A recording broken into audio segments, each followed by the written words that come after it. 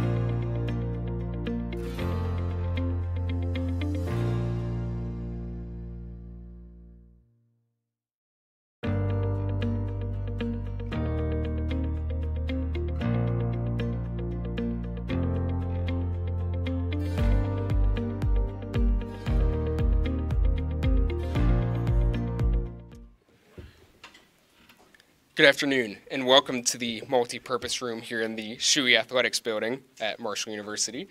My name is David O'Leary. I'm the Associate Director of Digital Content here at Marshall. We are here today for what is an exciting day, not only for the Marshall cross country and track and field programs.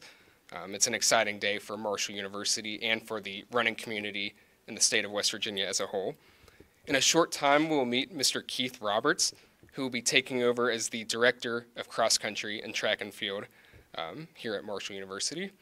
Mr. Roberts is the first director in the history of track and field at Marshall, a program which dates back to 1910. Over a century later, in 2022-23, the herd is coming off a season with champions in both indoor and outdoor track. They're coming off a season with 5 NCAA preliminary qualifiers.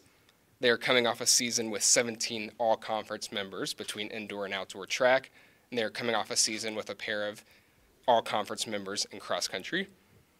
Coach Roberts will give us an introductory press conference before we open up to a question and answer session with our media. But to introduce Coach Roberts will be our Director of Athletics, Mr. Christian Spears.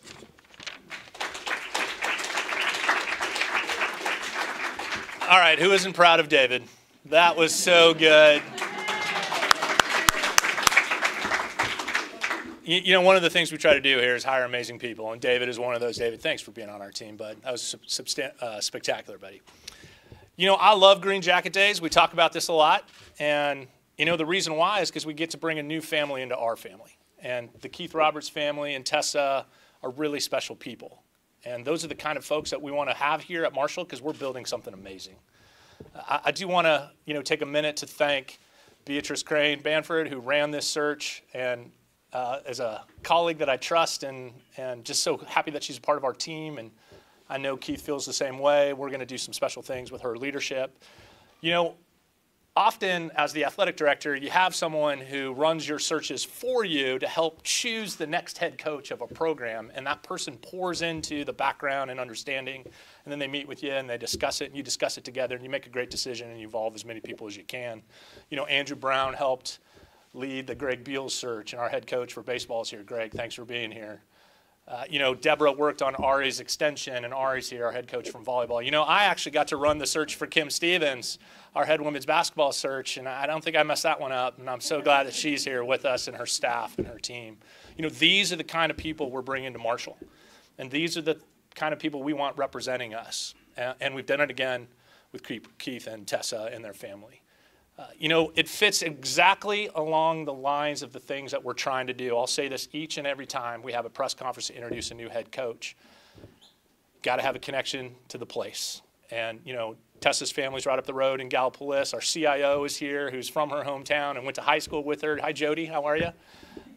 And, you know, those are the kind of connections that you want. Keith's not that far away either, like born and raised outside of Columbus. And, you know, so we have these sincere, deep, meaningful connections to the place, and they know Marshall, and they know what it means to be at Marshall. You know, connection to people. So many people in my experience, I've crossed paths with Keith. Keith and I were together at Pitt. I know people he worked with and for. He knows people I worked with and for. So the relationship there and the connection to people is real and genuine, and we're going to be able to hit the ground running as a result.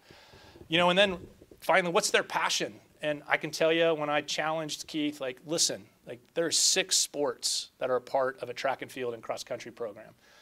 Men's and women's cross-country, men's and women's indoor, men's and women's outdoor. Those 6 sports can make a difference on how successful an athletic program is.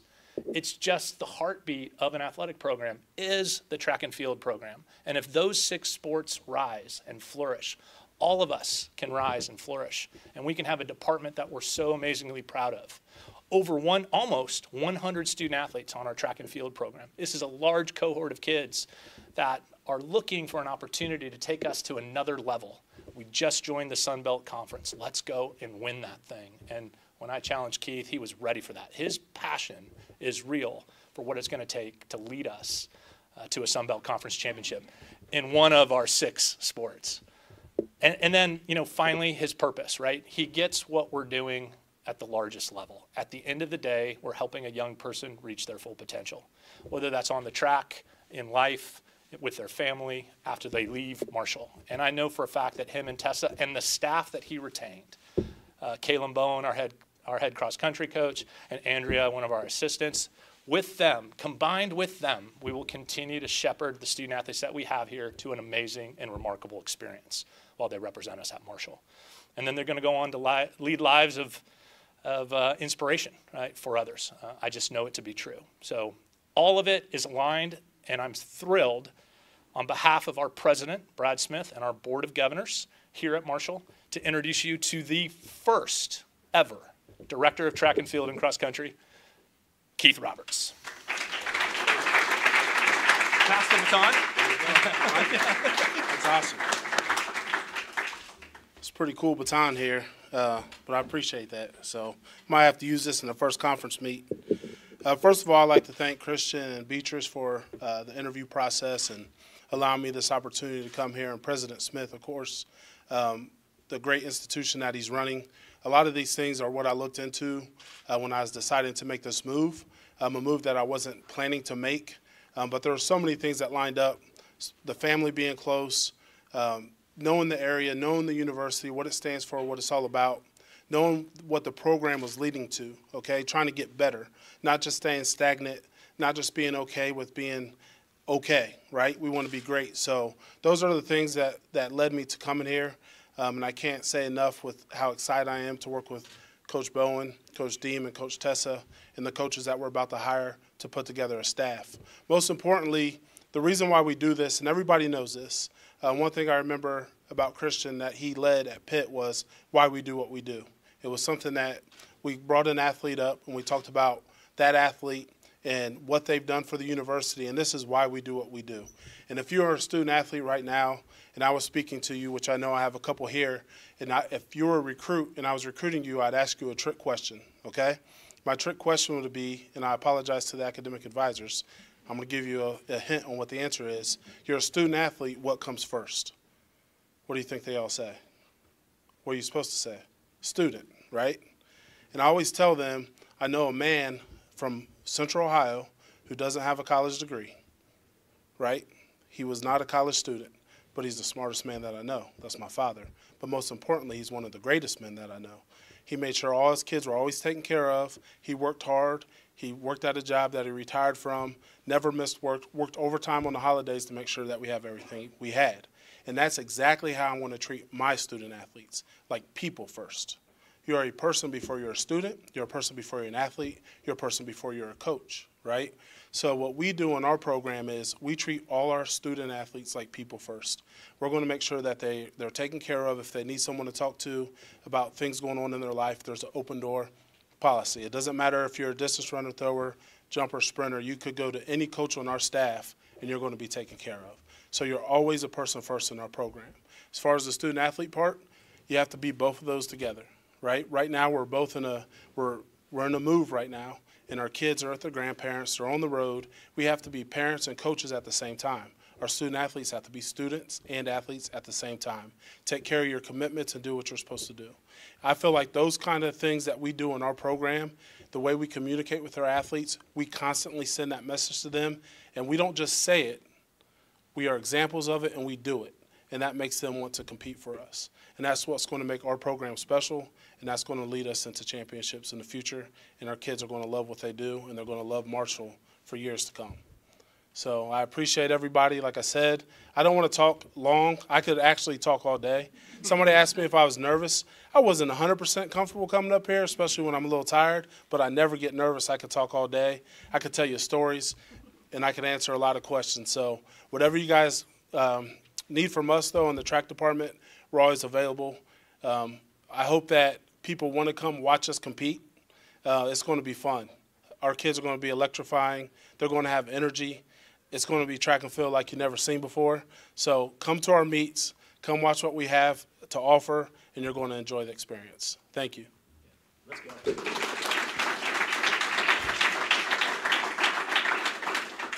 Questions for either Coach Roberts or Athletic Director Spears. First is Paul Swan. You have all these positives here at Marshall University. What are some of the things that you feel like you need to work on immediately to get this program to where you want it to be? Honestly, I was taught a long time ago. First of all, it's about the athletes. We need to start recruiting. We had our first staff meeting yesterday, and that was the first thing we talked about. We probably talked about it for 90% of the meeting. So the coaches we have right now need to start recruiting, making sure we're getting student athletes in the door. The second thing that we need to do is make sure we hire our staff. And I know those sound basic, but you can't get it done without a good staff.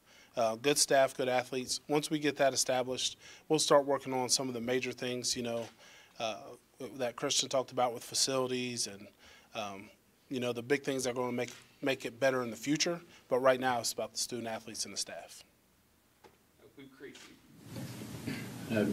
Christian mentioned the 6 different teams that are a part of the track and field program. How is being a director in that way being different than being a head coach over one particular team? Yeah, it's different in the sense that you have to be available, and they have to know that you care. And I think that's a unique challenge in our sport. I think it's something I have an advantage. If there's one thing I do talk about with myself is that I'm able to communicate with different people from different backgrounds, different events. I understand the events. So being able to know, hey, I'm, with the cross-country kids, Coach wants me to be successful. He cares about me as a person. And same thing with the throwers, right? So from a personal standpoint, that's where it can be different, but it really shouldn't be, but it definitely is because it's more of an overall focus. And then just from a management standpoint, how do you manage the staff and what we're doing and making sure that the staff is taken care of as well because, there's going to be things that they want where we have to make a decision, and then you're going to have to make those tough decisions as well sometimes to make sure that we're doing things that are right, but we're also being cohesive. Ben Anderson, WMUL. Mr. Spears, what about Coach or Director Roberts stood out the most above other potential candidates for the job? Yeah, he didn't shy away from the challenge, right? Jeff did an amazing job for us and was here for 29 years. And when you're at a program for that long, that program, no matter how collegial you try to be, how cutting edge you try to be, you just get sort of stuck in the way that you've been managing the program. And this gives us a chance to have kind of a new energy, a new enthusiasm, a new look, a new attitude. We just added the men's program back. You know, two new teams. We had men's cross country, and then just having done it before and having recently done it, right? He's coming off of 3 championships at Eastern Illinois as the director of track and field there, and he did it in a 2-year time frame. So that's the kind of momentum that I want to see, and he knows that, and this isn't meant to like, hey, challenge. This is meant, we're going to do this thing together. We're going to pour into track and field, and we're going to try to help elevate this program together. Any other questions?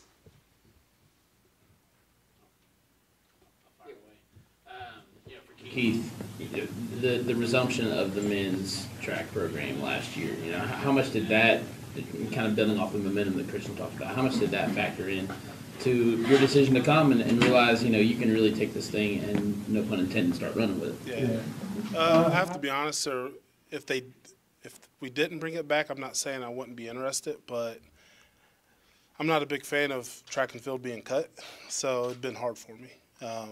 And I understand why it has to happen sometimes, but I believe we need men's track and field just like we need women's track and field. So it was a huge part of it. You know, it's what we are as a sport. That's how our kids train together, they work together, they run together. But it's just good for the overall campus community, right? It's more student athletes that get to be part of the athletic department and part of the university. We can reach different areas of the Midwest and the country and the South and wherever it is and bring in student athletes on the men's side as well. So it's a huge part of it. Last question. No, I'm sorry. Go ahead. One for Christian. You're a big swing guy, and you believe in doing things right. I'm building you up here. How are you going to improve the outdoor track situation? Yeah, are you ready to talk about that yet? What maybe the future might hold for outdoor track to make it better for Marshall? You know, we have a vision for everything because everything matters and everyone matters. And eventually we're going to be in an outdoor track and field and soccer training complex. We are. How long that takes, when that'll happen, you know, that's the good people of this community that care about Marshall. I'm going to need their help to do it. It's going to have to be a fundraise project. Keith and I talked about it at length during the process. We're going to do that together. So we're going to need to show results. Our track and field program needs to rise. And when that happens, those things usually coalesce and they come together. And there'll be someone inspired by what we're trying to do with our track and field program. And then we'll have an outdoor track and field complex. That's going to be a soccer training facility as well. And Coach Grassie's all in and wants to be a part of that process with us. So, you know, I never try to throw out a time frame, but it is a short play for me. It is not a long play.